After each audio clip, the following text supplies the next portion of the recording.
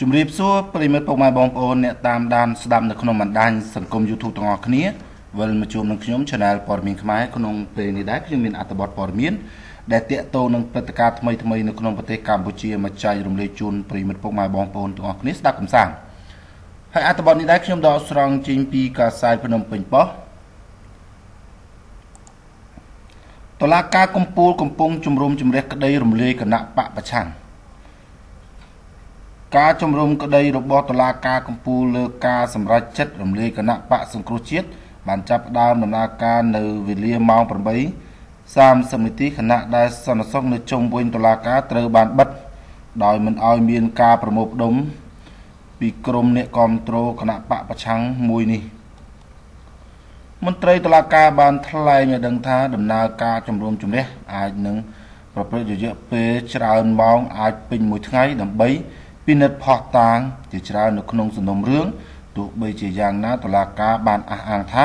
សាលដីកានឹងការប្រកាសនៅថ្ងៃនេះលោកជូនសវណ្ណស្នងការនគរបាលរាជធានីភ្នំពេញថ្លែងថាខ្ញុំធ្វើការងារជំនាញទេ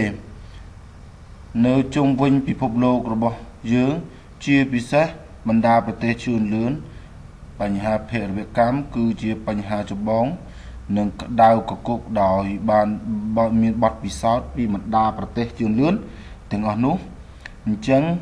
បានជារាជធានីភ្នំពេញរបស់ខ្ញុំសមត្ថកិច្ចជំនាញខំស្រង់បទពិសោធន៍ទាំងអស់ដើម្បីវាយតម្លៃស្ថានភាពបានបង្កើតតំបន់សន្តិសុខសុវត្ថិភាពមួយដើម្បីធានាសុវត្ថិភាពដល់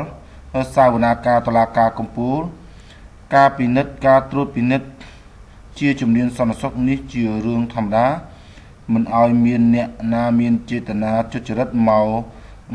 លើសង្គមជាតិរបស់ខ្ញុំទេអង្គការសាវនាការដំណើរការដោយមានចៅក្រម9រូបដែលតំណាងឲ្យមហាអមអាយកាមួយរូបកលាបញ្ជីមួយរូបនិងមានមេធាវីដើមបំដឹង4រូបនៅក្នុងអង្គសាវនាការគឺមិនអនុញ្ញាតឲ្យថតសម្លេងនិងថតរូបភាព